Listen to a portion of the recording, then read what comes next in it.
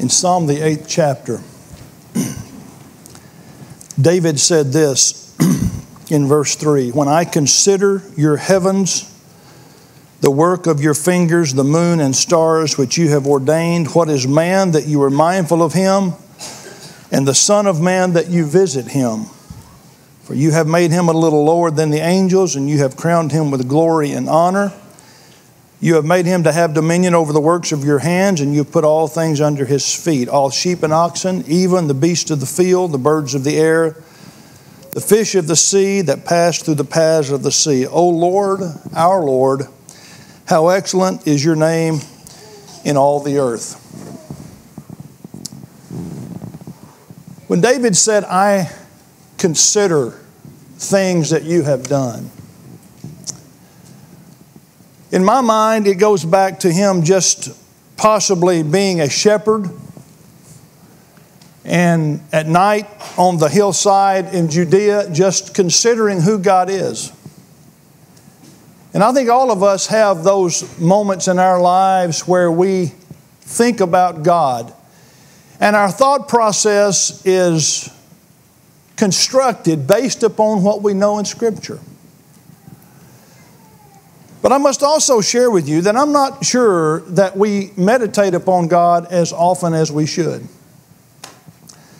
And to do that, we must know what the Bible tells us that it is that we need to meditate on. And I think Psalm 145 helps us understand that. Come on. Come on. Oh, you're seeing what I'm not seeing. Okay, I'm sorry. Hang on just a second. It's not on up here.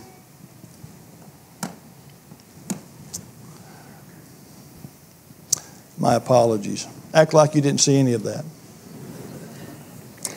In Psalm 145, I want to read this passage, if I may. This is part of what Doug read for us a little earlier. This is, again, as I said, this is from Psalm 145. And as I read this, I want you to just think about, and I use that term in a meditative kind of way. I want you to think about what David sees and what David is thinking about as he considers God and who God is.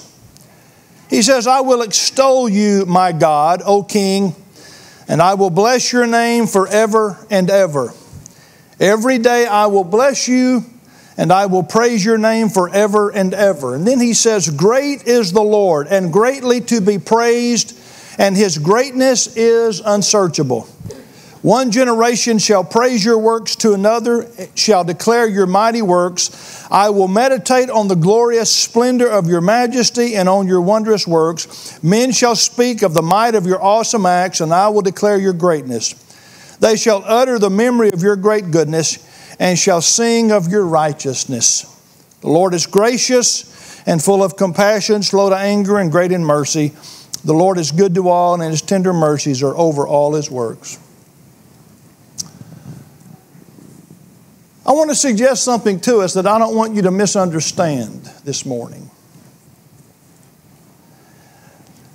The Bible is academic in the sense that there are things that we have to read, that we have to study, and that we have to understand.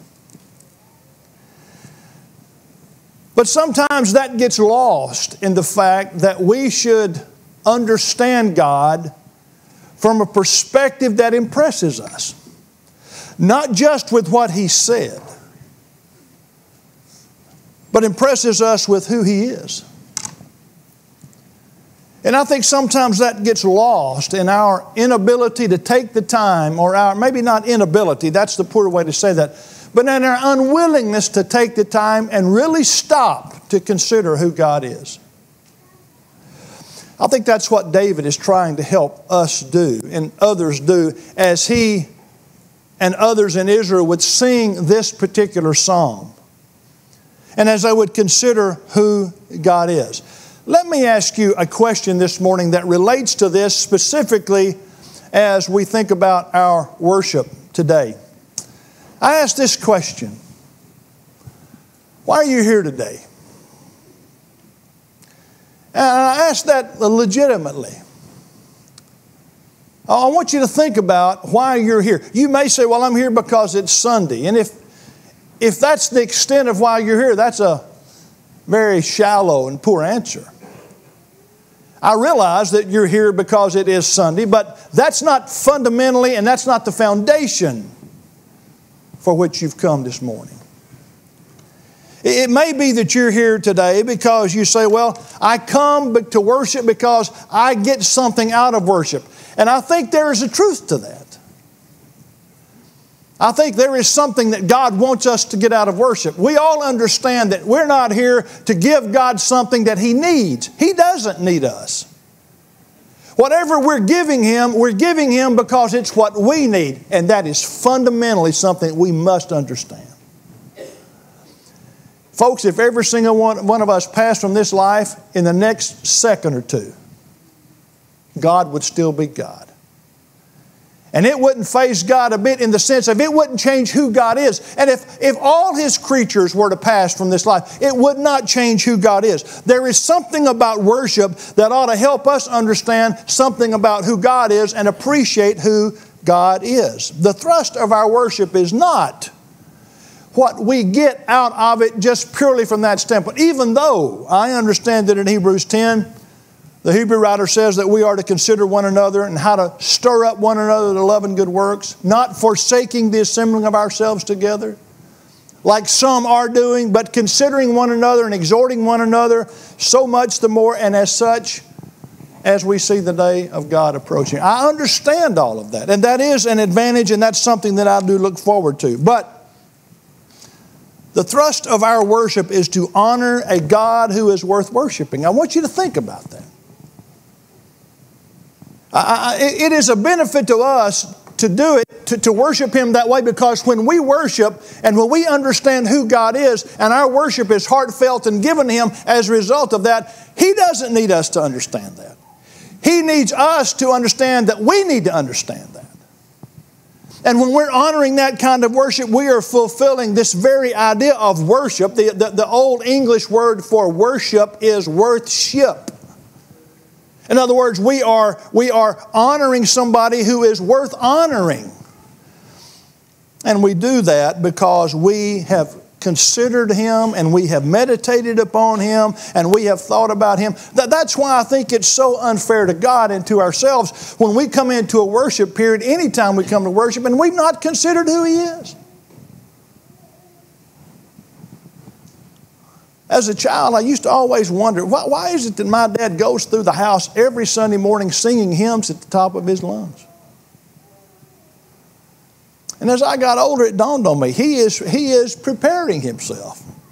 The kids didn't particularly care for it. But I think what he was doing was he was preparing himself in his way to come before God as he was going to do, like we're doing this morning. And all of us, I think, prepare in different kind of ways. But I think there is a preparation that we ought to consider, just like I think David is considering in Psalm 45. And I think these are the ideas, and I'm going to call them great, good, and gracious. I think those ideas are presented here, and I want you to think about it particularly as it relates to this. The greatness of God's power, the goodness of His character, and the graciousness of His disposition. So His power, His character, and His disposition, I think, are seen not only in Psalm 145, but really throughout Scripture. And I want to talk to you for a moment this morning about each one of those. Now think about this. God is great. God's not great like I saw a great movie. That's not how God's great. God is not great like, well, I had a great time last night. Thanks for inviting me. God's not great like that. Or we had a great dinner, like many of us have already said, and many of us will continue to say over the next several days. That's not how God is great. God is great in Psalm 145. Just think about this. You may want to follow along in your Bible. Psalm 145, verse 4 talks about His mighty acts. Verse 6 talk about His awesome acts and His greatness. Verse 11 talk about His glory and His power. Verse 12 talk about His majesty. All these words attest to God's greatness. And I want you to think about it. These were things that David knew. I want you to think about that.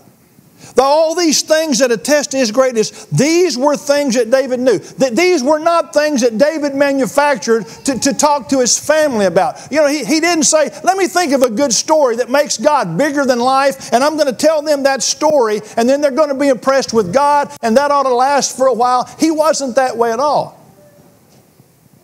He was saying, I want to tell you something about God that shows His greatness, and I'm not having to manufacture this. David said, I know this. I know these things. And now, so that's why in verse 10, I think he says, all your works praise you. May I suggest, in a culture that is so impressed, and I realize that it's fantasy, and most would realize it, but isn't our culture impressed with superheroism? It's always been that way. We are impressed with those who can carry themselves above nature and superimpose themselves in a realm where nobody else is, and who can do things that nobody else can do. That's what we like. And David said, I don't have to create it. It's eternal. David said, all your works praise you. Don't you think about it? The things that we see in nature and the things that we see around about us speak and shout God. And I think what David says is when you come to worship, you need to be able to see all the things, these mighty acts, these awesome acts, the greatness of God, the glory and the power and the majesty. You need to be able to see that. And may I just say this in passing? If we haven't put our minds to that, if we just come in and say, well, my period of time to worship God is this hour or two slot, if that's all we're about, I don't think we see it like David saw it. And I don't think we see it like God intends for us to see it. It's something that he considered, he thought about, he meditated upon. That's what the Psalms are. And so as Israel sang these songs, they were songs that had to do with seeing the greatness of who God is. And sometimes it gets lost in the fact that we're so involved in this life and things that are on this earth and things that affect us on a day-to-day, on an hour-to-hour, and on a minute-to-minute basis. We don't stop and think about the greatness of God. So I want like for Kenneth to come and just lead one verse of a song that we're very familiar with. But as he leads this song, I want you to think particularly about the verse that we're going to sing. And think about the fact that there is none like Him. None can compare. Kenneth?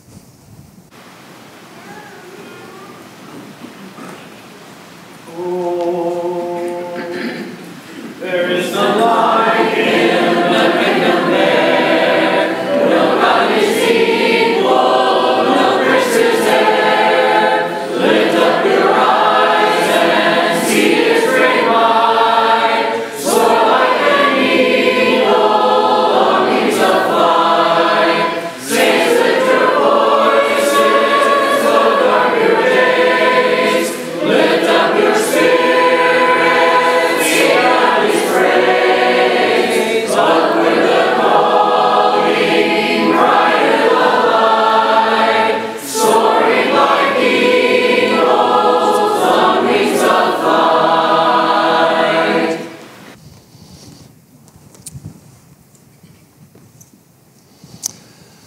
Think about praising and honoring the God of heaven. David was the lead songwriter, I think, and also the lead song leader possibly in Israel.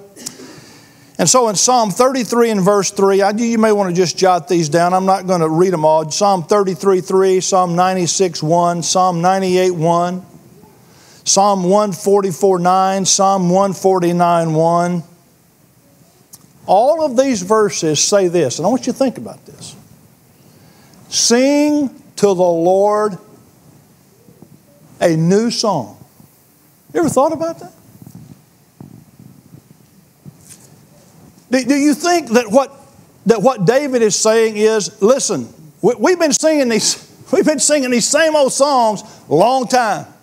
Would somebody write another song? Would somebody write a new song? We all like, well, I won't say we all like, but a lot of people like to sing new songs. Is that what David's saying? In these Psalms that I mentioned, he's saying we need to sing to the Lord a new song because these other songs now, that we just worn them out. You ever thought about a new song and what a new song means? God had done something new in their midst. This is interesting to me. In the time of David, and in the time when in physical Israel, God was performing things for them which they saw, which we don't see. But they were seeing things, they were seeing these miraculous powers, these supernatural powers manifest in ways that we don't see today. I'm not suggesting that God isn't working, but God doesn't work today like He worked then. That was obvious. He was providing those things to help them and ultimately us believe in who He was. But God was doing something new in their midst, and because their songs did not adequately express what He had done, they sang new songs. They wrote new songs. They expressed to God things that they had to sing about. And they did that because what they had previously said and what they had previously thought was not serving the purpose. And so he says, let us sing a new song. Let us express to God in a new kind of way about something which He has done that we maybe have not seen before or maybe not thought about as we should. What new thing God has done. And I think this newness has to do with the fact that only God is worthy to do these kind of things. And so when you think about the new things that God has done, it helps you understand that He alone is worthy to have this kind of praise. I want you to listen to this. This is from Revelation 5. I want you to listen. You may want to turn there. I'm reading the first several verses. You may want to turn, but if not, just listen to this. And this is what John said as he envisioned, as he was really given the ability to see what God wanted him to see. He said, and I saw in the right hand of Him who sat on the throne a scroll written inside and on the back sealed with 7 seals. And then I saw a strong angel proclaiming with a loud voice, who is worthy to open the scroll and to loose its seals? And no one under heaven or on the earth or under the earth was able to open the scroll or to look at it. So I wept much, because no one was found worthy to open and read the scroll or to look at it. Can you see John in this vision? He's seeing all this happen, and the scroll is there in heaven, and there's nobody that's able and that's worthy enough to open the scroll. And John's seeing all this develop, and then all of a sudden it stops because there's nobody there worthy to open this. And he weeps. Think about that. He's been given the opportunity to see all this, and basically the story as it unfolds, the story stops because there's nobody there who can do what needs to be done. And verse 5 says, but one of the elders said to me, do not weep. Behold, the Lion of the tribe of Judah, the root of David, has prevailed to open the scroll and to loose its 7 seals.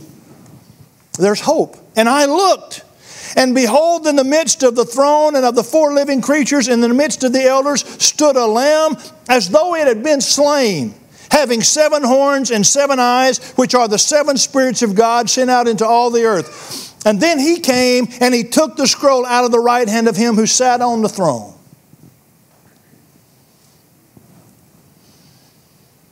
Now when He had taken the scroll, the 4 living creatures and the 24 elders fell down before the Lamb, each having a harp and golden bowls full of incense, which are the prayers of the saints. And they sang a new song, saying, you are worthy to take the scroll and to open its seals, for you were slain and have redeemed us to God by your blood out of every tribe and tongue and people and nation, and have made us kings and priests to our God, and we shall reign on the earth. We need to be impressed with who not only God is, but we need to be impressed with the greatness of His Son. We continue to be impressed with God working for us. That's what John was impressed with, what God had done. And His Son had come, and because He was the Lamb, He was worthy of opening the seal.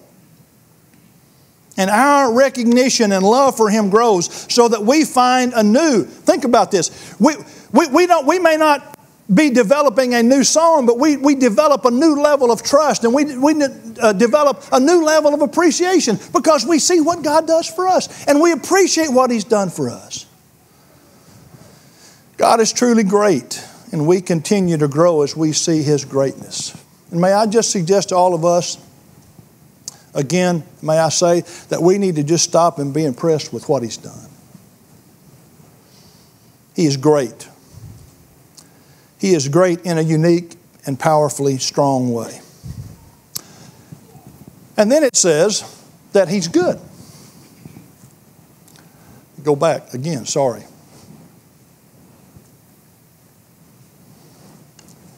It says He's good. And just think about this. If God is great and now He's saying He's good, does that not seem like a step down to you? Well, God is great and He's good. It almost seems like we've demoted Him in some way. But that's not the case at all. Because how David uses a word is not that great trumps good. It's not that at all. He's saying something different about God. He's saying that God's goodness speaks not to His power, but it speaks to His character. In that He is kind and He is compassionate to all. We could talk about this, but I think it's going to be better if we sing about it. Let's think about this. Think about the character of God and how He has affected your life with the two songs that we're about to sing. We're going to sing God is so good. And then Kenneth's going to lead us in two verses of the song, I Sing the Mighty Power of God. And when we sing those two verses, I want you to notice the contrast between the first verse and the second verse, saying the things that we've discussed thus far in this lesson. And think about how that affects you this morning. Kenneth?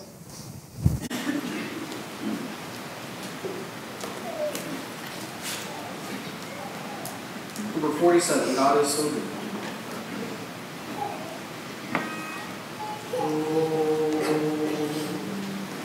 God is so good.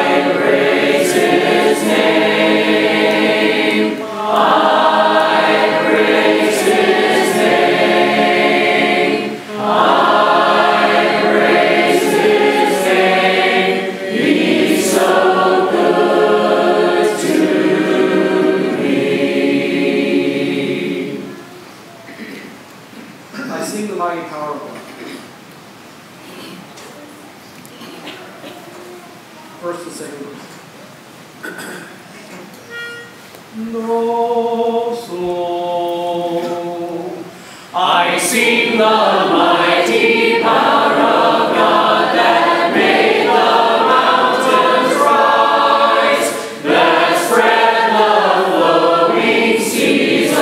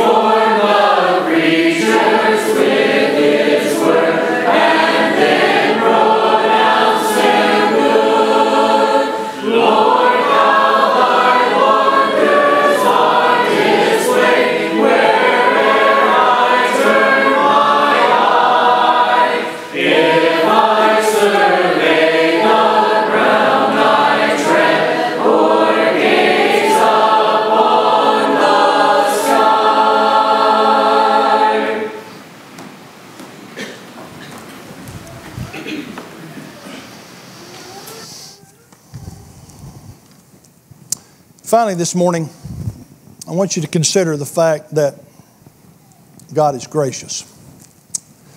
And some of these things, in some of these, there may be overlap, but I want you to think about this morning. Turn in your Bible to Psalm 145. I want to look at a few verses toward the end of the chapter that we have not previously read. The graciousness of God has to do with His disposition. And it has to do with His temperament. In Psalm 145 and verse 17, David says, "The Lord is righteous in all His ways, gracious in all His works.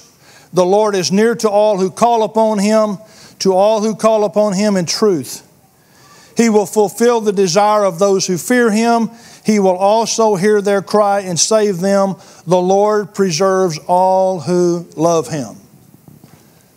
But all the wicked He will destroy. My mouth shall speak the praise of the Lord, and all flesh shall bless His holy name forever and ever." If you go back up to 145 and verse 8, it says, "The Lord is gracious and full of compassion, slow to anger, and great in mercy." The statement that is read later in this chapter in Psalm 145 is really spoken from Exodus 34 and verse 6. It's almost a statement that is really given out verbatim. It says, "The Lord is righteous in all His ways and gracious in all His works." Exodus 34 and 6 is spoken after the story of the golden calf. You remember that? When the children of Israel made the golden calf and they come and they remembered that God had brought them out of Israel. He had done great things before them. He had shown His goodness to them by providing for them, for their physical needs. And what is it that the Israelites do to say thank you for His greatness and goodness? They say, well, Moses hadn't been back for 40 days. So let's collect and let's build something so that we can honor God by building something that He does not want us to do. And what I want you to notice about that is that it's after that God tells them what kind of gracious God He is. Even after they had done those things, God could have wiped them out, but He was gracious toward them. Listen, if you would, from Exodus 34. I'm reading this after this issue with the golden calf. Here's what God said beginning in verse 6 of Exodus 34. "And the Lord passed before him and proclaimed, the Lord God, merciful and gracious, long-suffering and abounding in goodness and truth, keeping mercy for thousands, forgiving iniquity and transgression and sin, but by no means clearing the guilty, visiting the iniquity of the fathers upon the children and the children's children to the third and fourth generation. So Moses made haste and bowed his head toward the earth and worshiped. And then he said, if now I have found grace in your sight, O Lord, let my Lord, I pray, go among us, even though we are a stiff-necked people, and pardon our iniquity and our sin, and take us as your inheritance." You know what Moses is doing? You know what God's wanting Moses to go do? They've built this calf, and Moses, or God tells Moses, you go tell them who I am. You go tell them that I can, maybe it is that I ought to wipe you out, but that's not who I am. I am gracious, and I am merciful, and I am forgiving. And I love this context because he says all those things. He says, I am long-suffering and abounding in goodness and truth, keeping mercy for thousands, forgiving iniquity and transgression. And listen to this, and by no means clearing the guilty.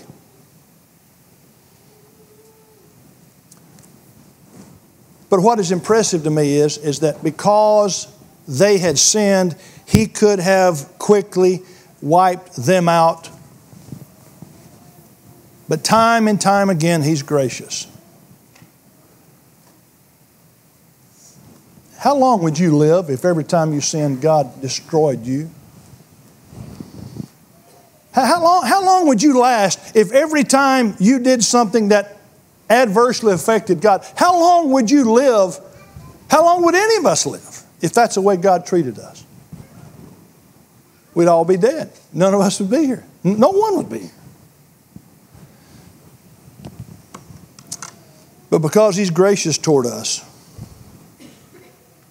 He saves us. He saved us, those of us who should be condemned because we're sinners. And shouldn't that alone serve to help us honor Him the way He needs to be honored? You know, we do assemble, as Shane reminded us this morning, we assemble every Lord's Day and we remember the death of Jesus. And the reason that it seems to me that that's central, first of all, is because that's what God wants.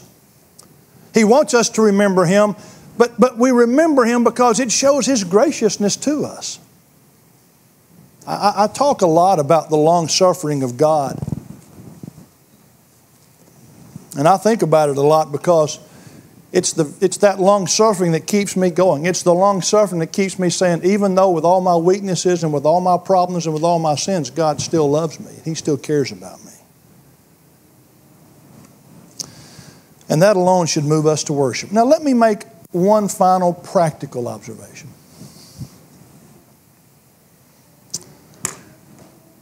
Don't you think that based upon the fact that He is so great, and He's uniquely powerful. We're not here this morning serving one of a multiplicity of gods. We're not here this morning picking one and choosing one out of many and saying, well, today we're going to honor this one. We're not doing that. We're not the Egyptians who had multiple gods and they worship different gods on different occasions for different reasons. That's not why we're here this morning. We're here to worship the one true God. The one true God who is uniquely powerful. We're here to worship the one true God who is uniquely good. He is the only one who can provide for us as He does. I want you to think about this. The physical day-to-day blessings that we enjoy, the food, as we say, the food, clothing, and shelter. Do you know why we have those things? We have those because God's provided them. If God didn't want us to have those, if God didn't want us to have any food, we wouldn't have any food. If He didn't want us to have any shelter, we wouldn't have any shelter. If He wanted to wipe out every shelter we have, He could do it immediately. If He wanted to wipe out every crop, every source of food that we have, He could do it immediately.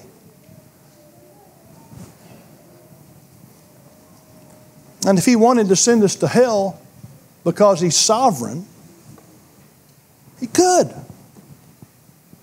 Now, having just thought about all those things again, practically for just a moment, what should that do for us? Let's just think about this assembly.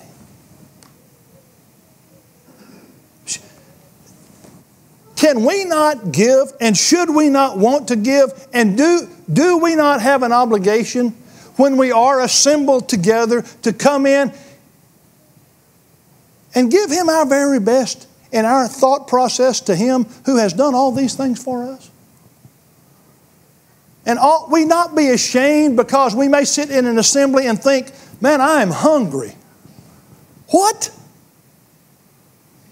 Or sit in an assembly and be distracted by various things that can distract us and let that something so small intimidate us into taking our minds off the very reason why we're here. And I would say to us, do we really want to do that? Are we really that small spiritually to say, I'm going to let my mind be distracted and taken away from the very thing that I'm here to do? And I'm talking to myself too. There are distractions. And am I really going to take an electric device that has now taken over my life? Can I not set it aside for an hour or two on the Lord's Day and give Him my full attention without having to check scores and whether or not a restaurant's open early? Please, please. Do we not see who He is and what He's done?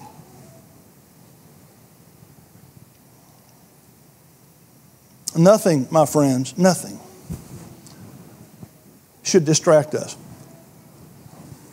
And I know there are things in our lives that come between us and our worship to God. It is difficult when things are going on in one's life. It's difficult to come into assembly and put that away. I understand that.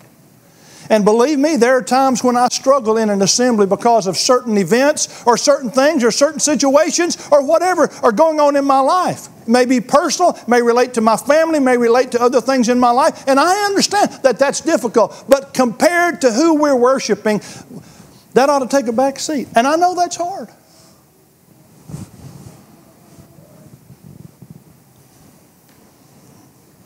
But if I understand the greatness, the goodness, and the graciousness of God, it'll change who I am. And it'll change how I view Him. And it'll change how I worship Him. He is worthy. He is worthy. Kenneth's going to lead a verse of worthy of praise. And I'd like for you to consider that as he leads us in that song at this time.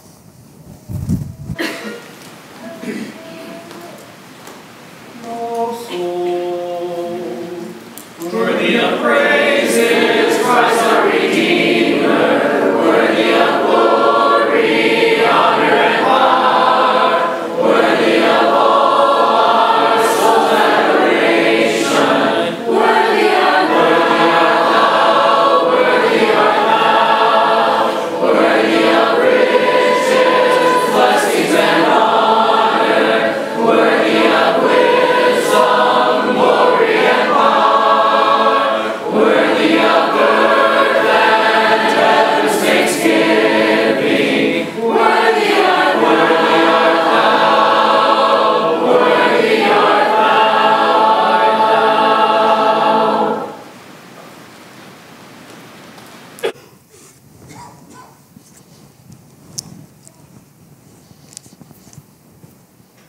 I want to thank these guys in the back that have made some adjustments in helping me this morning with these slides, and I very much appreciate that. I want to close this morning by thinking about the verse that we're about to sing to encourage anyone who would need to respond to the gospel. I want you to think about this verse, especially as it relates to who God is and how He cares for us and how good He's been to us.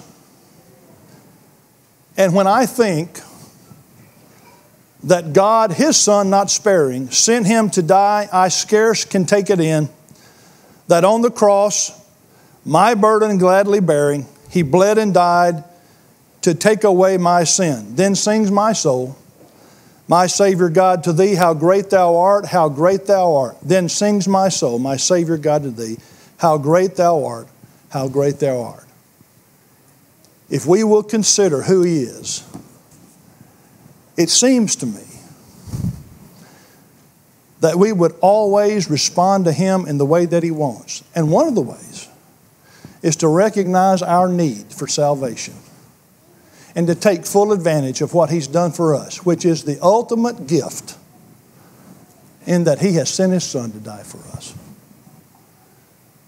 I hope the song and the verse of the song that I have just read that we're about to sing would move you. Not just in some momentary way. What would move you to say, I need to change my life, I need to have God forgive me of my sins, and I need to become one of His. The only way you can have your sins forgiven, the only way is to come in contact with the blood of Jesus Christ. And the only way that happens is to allow the waters of baptism in a spiritual way take those sins away. It's not going to get rid of the dirt that's on your body, but it's going to get rid of the filth that's on you spiritually. And when a person is baptized into Christ, his sins are taken away. And he can take advantage of every spiritual blessing that's found in Christ. If you need to respond this morning to the gospel of Jesus Christ, take advantage of all the good things that God has done for you by coming forward as we stand and as we sing.